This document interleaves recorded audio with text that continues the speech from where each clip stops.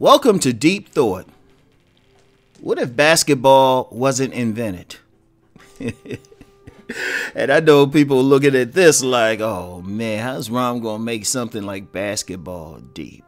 Well, I'm going to use the example of basketball and a couple other examples to illustrate a bigger point. Now, I've talked about how a single person can create a whole new reality just from the choices they make.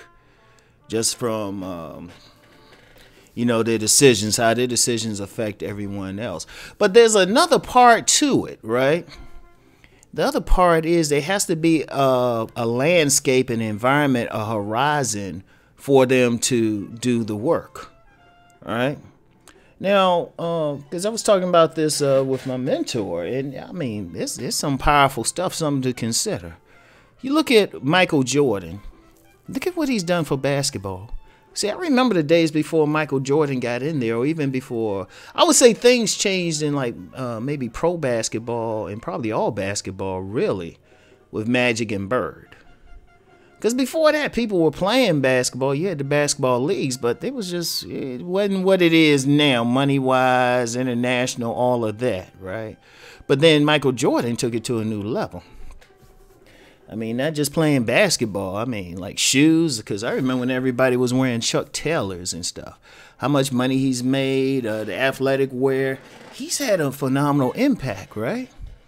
You know, jobs, opportunities, like great, affecting millions, right? And of course, you got all these guys who are making millions, and then secondary, you're talking about owners, coaches, basketball clinics. You got young kids. They scouting kids in elementary school. They're playing it all over the world. A big impact. What if it wasn't invented? Right? And I was talking about this with my mentor. Think about it. If basketball wasn't there, you just had some tall dudes walking around. Have to find something else to do. They wouldn't. You got people making millions and making an impact in life, because then a lot of these guys, they'll do some charity and all of that. A lot of relationships that wouldn't have happened. But what if James Naismith years ago didn't figure, okay, I need to keep my football players in shape. Let me get this little game right here going where they have to put this pole, this little ball in this basket. What if it wasn't? That horizon wouldn't be that way. And let me give you something else too, because I was people know me from my relationship channel, and I'll talk about that, womanizing dude, that Mr. Goodbar type, right? What if the sexual environment was different? See, the environment we live in today, is interesting. It is tailor-made for a womanizing man. People complain about all the relationships and, going bad, marriage, which is actually, believe it or not, marriage is actually slightly going up. But that's something for another channel. But, you got a lot of stuff out here, and but a womanizing dude, a dude who has some sex appeal, he can go crazy. He can be open about it. Used to be he had to be the backdoor man or something like that. Now he can go on national TV, say I'm a womanizer. But if you think about maybe 500 years ago, 1,000 years ago, a dude doing all of that would have been killed. Think about it. But what happened was we have a different horizon, a different environment. And I'll give you a final example. Even listening to this podcast. Think about it. You have thousands of people out there who make their money just doing exactly what I'm doing now. You've had millionaires, or if you think about on YouTube, you have like 20-year-olds who are millionaires. Little kids who are millionaires just because they get a lot of views, and not even do anything controversial, putting together a toy or just playing a game and explaining it. Or, I know of this young couple, and I wish I had kept their name. I had to catch up with a friend of mine to find out their name. They making millions of dollars just, and as my friend said, just doing dumb stuff on YouTube. Not even like anything significant, just having people follow them, right? When somebody came up with the whole video sharing concept, or this concept of it, they created a horizon, an environment for other people to make money. They created it. I mean, it's working for me. It's working for me. I can honestly say I can pay all of my bills just off of what I make off YouTube. So that's not even including all the money I make away from it.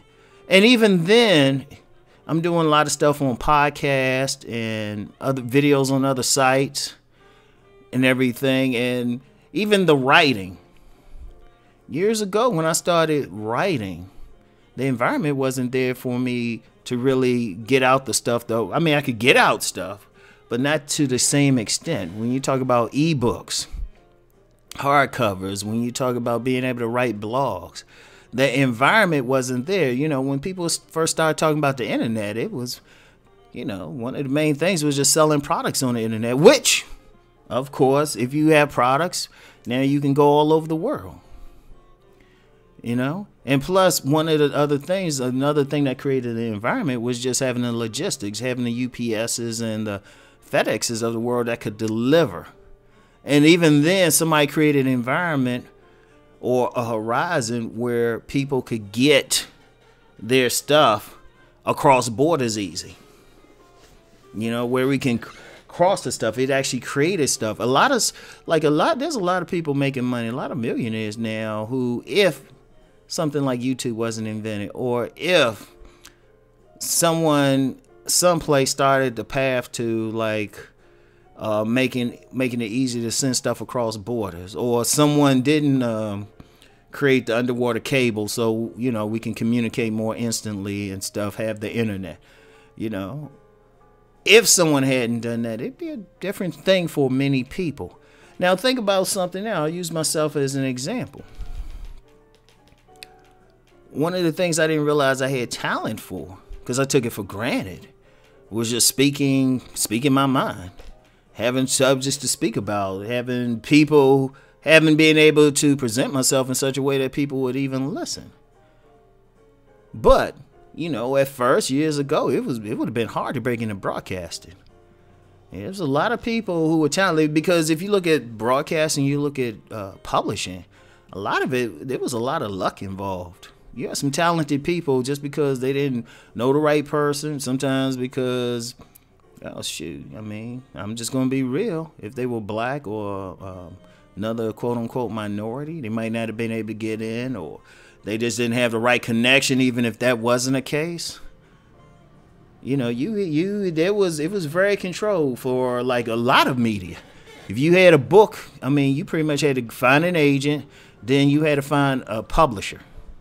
Shoot, now you can take it right. You got people making a good living because they can take it right to the people, but it had to be a horizon there for them to do it. See, it's not just the one person. I mean, a person can have a great idea, great talent, but there has to be a horizon for them to share that talent. Like you have a person, they could probably paint, I don't know, rocks. We had a pet rock craze. They could paint rocks real well. It's real pretty, but the horizon isn't there for them to make money off of it. But say something happens, all of a sudden people have a demand for painted rocks. Boom. So it's like more than just what you're doing. It has to be an environment. It has to be something where it's conducive. You know? Like say if somebody had, I'll give you an example, polygamy. Now, it's practiced most of the world in a de facto sense in the United States, but it's still very little. Now, what if someone say, hey, you know what, we have gay marriage. Why don't we change the law so people can marry whoever they want and as many people as they want? That would change the landscape. Now, all of a sudden, you get some guy, instead of him having to cheat on his wife or something, or instead of him having to cheat on his wife, he can just say, okay, wait a minute. I got the laws now. I can just bring her into the family. And, you know, instead of everybody running around, we all work together. Like I say, that happens anyway, but it's still, the person, the second or third quote unquote wife doesn't have protection. But you change that environment, it might change the relationship thing. Or, you have a lot of people talking about polyamory, open relationships. What if that's more normalized? What would it do? A lot of people who are stuck in bad situations or situations where they want to cheat, all of a sudden it's like, boom, it's more open. And I know people say it's, it's happening anyway, but it's still frowned upon. And, a lot of people won't do anything because it's frowned upon. I mean, if you look at any movement, any idea, there had to be something there first, or even just this communication. I mean, what if the people who really found radio waves and everything didn't happen? They didn't create that environment. Like even now, we don't know what, there's always talk about automation and all of that stuff. We don't know what environment that might create. It might free up, or I use an example, universal basic income. And I know this is something more for my business channel, but think about it. There are a lot of artists who support it. They want to see it because there's a whole lot of artists who they can't really focus on their art because, well, they have to eat. They have to make money. You have a lot of writers, you have a lot of musicians who want to just focus on their art. How many would all of a sudden actually put money back into the economy, make money, become, at least able to take care of themselves, maybe millionaires? What if you have an artist just because they can focus on their book or focus on their music, they actually create something which actually empowers other people if the environment is there for it.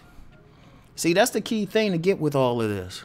You can have the talent, but then you have to have the environment to express that talent or whatever your skill is. Like I said, a lot of stuff I'm doing now, I wasn't able to do 20 years ago. It was a lot of stuff. There's like, why I'm succeeding now is because the environment has changed to the point where it's conducive to what I do. And see, understand that.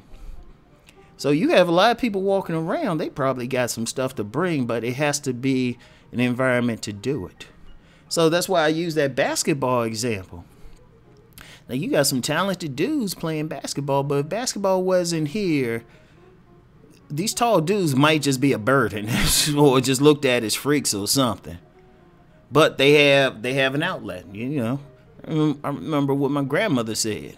She said if I had kept growing, because I had a growth spurt. Like between, around when I turned 13, I had a serious growth spurt.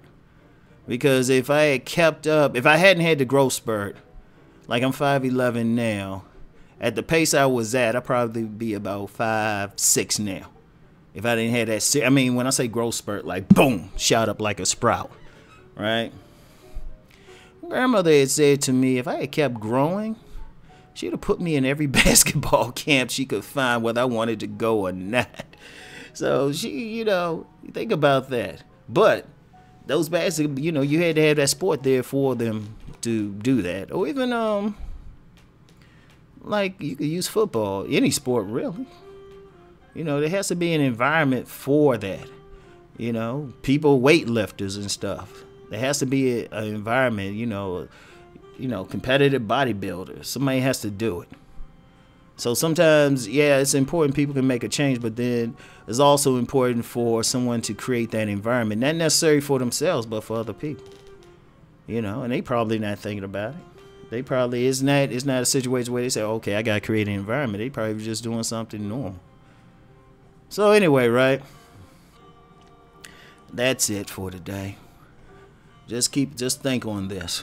Anyway, I'll talk to y'all later. Peace.